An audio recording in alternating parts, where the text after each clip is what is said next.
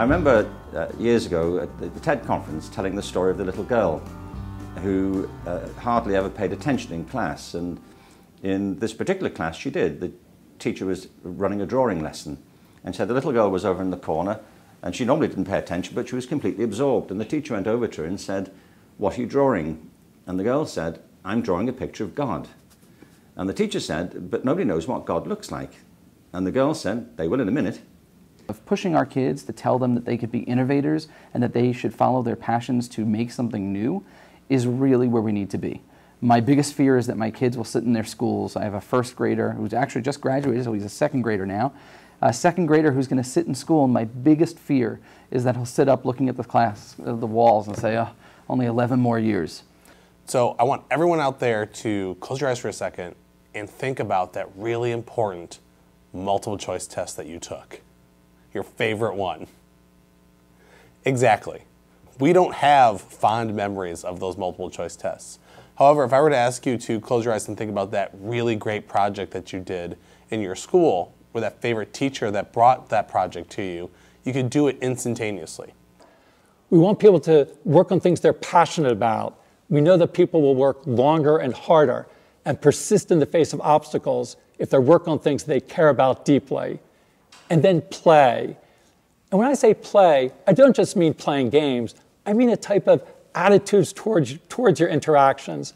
When someone is playful in their interactions, that they're doing things where they take risks, they test the boundaries, they try new things, they continually experiment. And that's the best way to develop as a creative thinker, by projects, peers, passion, and play.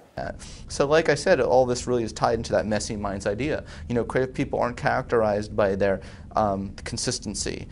They're characterized by their variability. They're characterized by their ability and willingness to have lots of trial and error, their ability to not be hindered by what is. Okay, because we often reward people in the world who do what people ask them to do, or you know, like, good job, you got an A, you learned that paper. But creative people aren't characterized by that. They're characterized by the ability to inhibit the pressure to conform and to go beyond to what could be. On the intersection of games, which is something that I'm passionate about, I enjoy, it's a lot of fun, and then my cause, which is helping diversify or bring awareness about diverse groups of people in the schools and in education. And my passion is about student voice, because I believe with every ounce of my being that students have something to teach us. One of the mantras of our institute here is that not only does every student have something to teach us, but that students are the potential, they're not the problem. But when I went to the middle school, I was shocked at the amount of silence in the room. Of course, the kids were very talkative in the hallway, but it was like as soon as the bell stopped or the music stopped, they just stared at you. And so I started having really rich conversations with my students about, you know, why aren't you asking questions? Why aren't you interested? And they said, "Mrs. Klein, you're the only one that really wants us to talk. You're just supposed to give us the information." And, you know, I really thought long and hard about that. And I said, no, like, you guys are the ones who are supposed to fuel this conversation and, you know, ignite these conversations and discussion. And so we really started to think deeply about our practice together and creating and developing lessons. So really just giving the classroom back to the students. And when I became a mom, you know, I realized that every single student in my classroom truly was someone else's entire world. And that's absolutely what's been proven to me, because of course the kids who are gamers were like thrilled and they were like gung-ho and really ready to rock, but the kids who were used to playing school and had it figured out, they knew just how to do it and how to get what they needed, that A on the report card, they were a little unsettled with this whole game. What are we doing? Where's my worksheets? Hold on a second, where's my textbook? So it really was a leap of faith for a lot of them. It started with Pigston University, where we weren't learning anything, but we had a pet pig and they were learning all these tricks, which were imaginary. We just thought it was fun. And then we decided to make an actual institute for real Minecraft players so they could learn about it. And I was taking a lot of classes and I finally graduated, I think first in magic and first in education, and then educating other students. So I became a teacher at the Minecraft Institute of Technology. We've even started a weekly web show. Every Tuesday at 3:30 in the afternoon, we broadcast, and we have people tune in to all over the country. And even all over the world. We had a person from New Zealand last week. We've had some from Australia, California. And it's so cool to see all these teachers coming in and using these tech Sherpas and getting the ideas and spreading the program across the country, just helping kids grow and helping teachers grow. Recently, I had the honor of helping create course curriculum, a programming class for a middle school down where I go to school in Waco, Waco ISD there.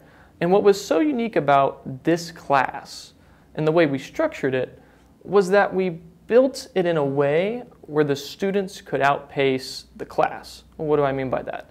The teachers hadn't taken programming before. They knew about it, they understood it, but it was clear that the students, their generation, understand the technology better and would outpace the class. And what was unique was that the school and that class supported that type of learning outside the bounds of the curriculum, outside the bounds of the class.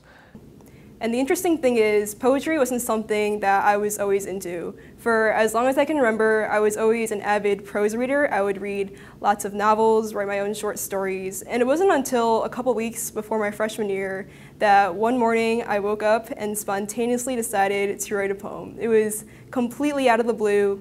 But from there, I began to read more poetry online, and I began to take more experience. I began to experiment more with my own writing. I've learned a lot of really important lessons. The first of which is that through the internet, really anything is possible. Theories can be shared, and you don't have to be a professor with multiple degrees to have your ideas valued. I was just some random 13-year-old kid who didn't know what a pancreas was. It doesn't matter what your age is, gender is, or where you come from. It's just your ideas that count. And so think, if a 13-year-old who didn't know what a pancreas was could find a new way to attack pancreatic cancer, just imagine what you could do.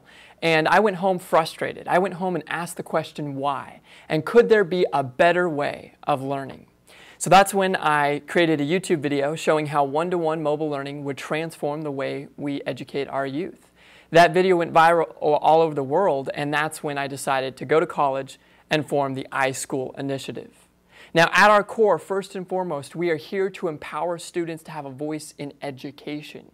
How often do we stop ourselves and ask our students what they want to see happen in the classroom?